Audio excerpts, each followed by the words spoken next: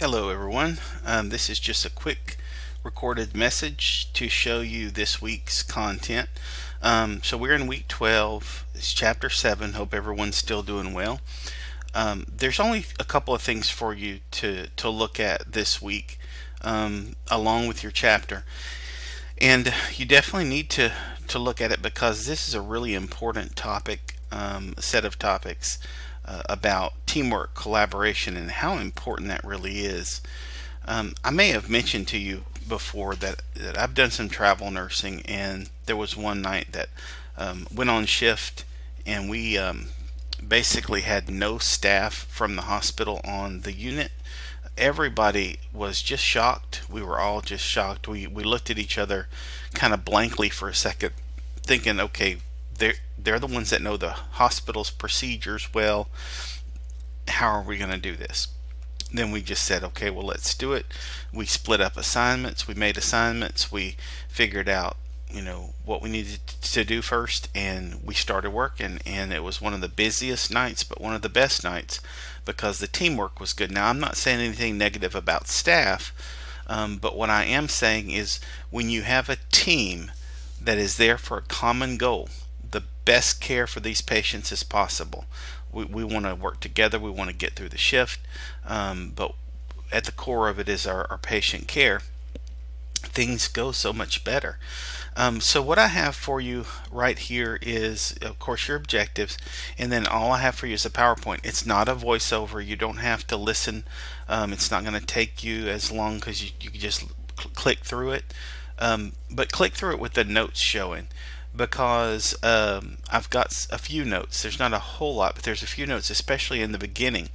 What I have for you is a continuation of Alyssa, and I tell you exactly why I'm showing you that.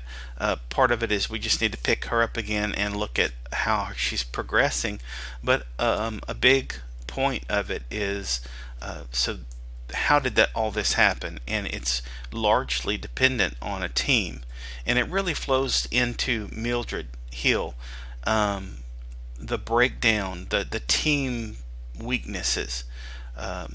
So here's what you have in this PowerPoint. You have Alyssa, then the chapter 7 content covered, and then TeamSTEPPS. So you have TeamSTEPPS modules that you can go on this course and click on, but I've just put it in the PowerPoint for you just to make it easier.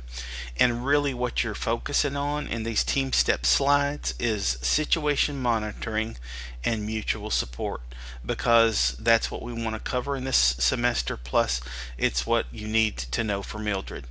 So if you haven't looked at TeamSTEPPS, mutual support, situation awareness, you may want to do that before you submit your paper. I notice someone has already submitted.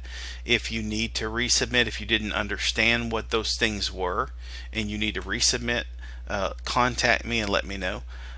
Otherwise, I just also want to mention to you that the Mildred Hill paper is due coming up on April 9th at 8 a.m.